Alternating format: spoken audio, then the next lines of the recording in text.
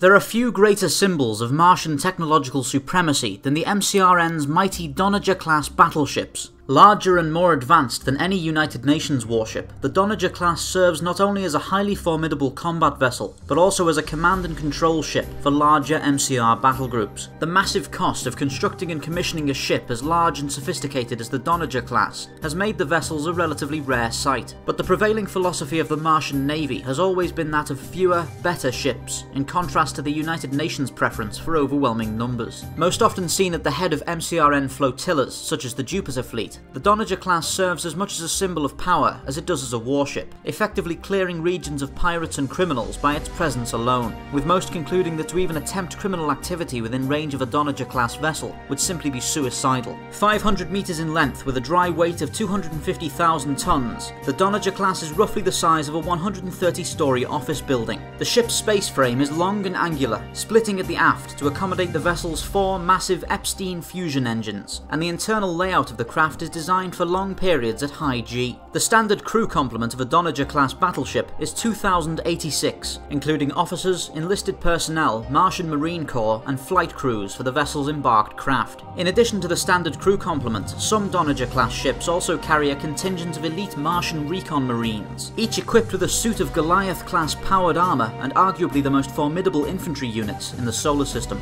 The Donnager Class is extremely heavily armed, boasting 4 forward-mounted torpedo tubes compatible with both plasma and nuclear torpedoes, 2 high-yield Gauss railguns, each capable of accelerating a tungsten projectile through the entire bulk of a hostile ship, and an extensive array of point defense cannons. The battleship's PDCs cover every possible angle of attack, and can quickly create a curtain of fire to track and intercept any incoming torpedoes or small craft. The huge bulk of the Donnager Class affords the vessel sufficient internal space to house several smaller missile frigates or escort craft, further expanding upon the battleship's tactical value. The vessels most commonly assigned to Donnager Class ships are MCR Corvette Class frigates. These ships are incredibly versatile and often find use as torpedo bombers, marine boarding craft, and fleet escorts. By carrying these smaller vessels, the Donnager Class expands its mission profile to include fast attack and pursuit operations, adding to the ship's already formidable arsenal. The MCRN Donnager, the first vessel of her class, was commanded by Captain Theresa Yao and served as the flagship of the entire Martian Navy. Assignment aboard the Donnager was considered a tremendous privilege by MCRN personnel, and the ship's crew included many of the Martian Navy's best and brightest officers.